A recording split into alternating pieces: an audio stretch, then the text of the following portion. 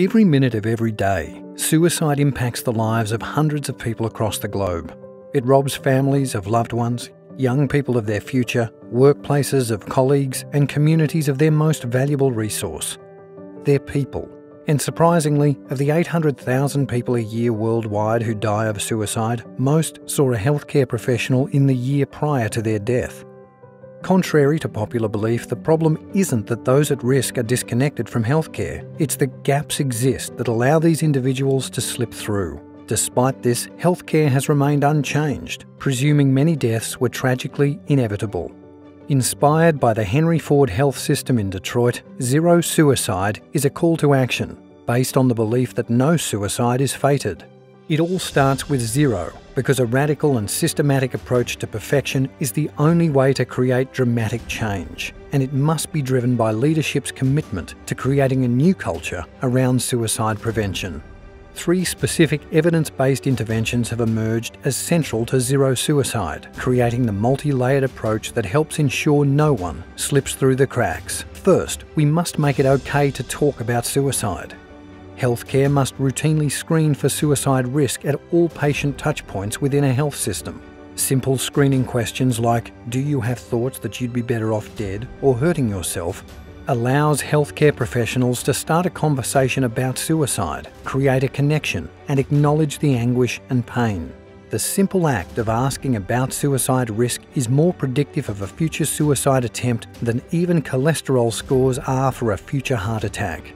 Second, the strongest resource in preventing suicide is always the person at risk. By collaboratively designing safety crisis plans that include reducing access to lethal means and following up with phone calls after discharge, one recent study showed a 45% reduction in suicidal behaviour.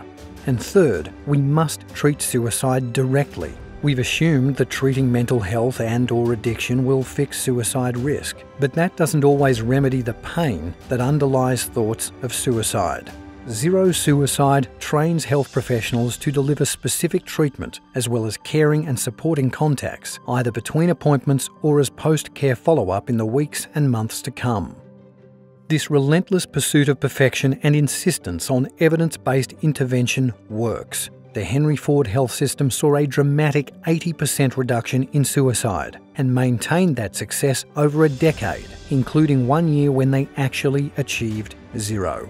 And at Nashville-based Centerstone, one of the largest non-profit community mental health programs in the US, they reported a 64% reduction in suicide deaths since implementing these initiatives. And Gold Coast Health in Queensland has succeeded by utilising the resources of the Suicide Prevention Resource Centre, including a specific toolkit with a set of practices and resources for data collection and continuous quality improvement.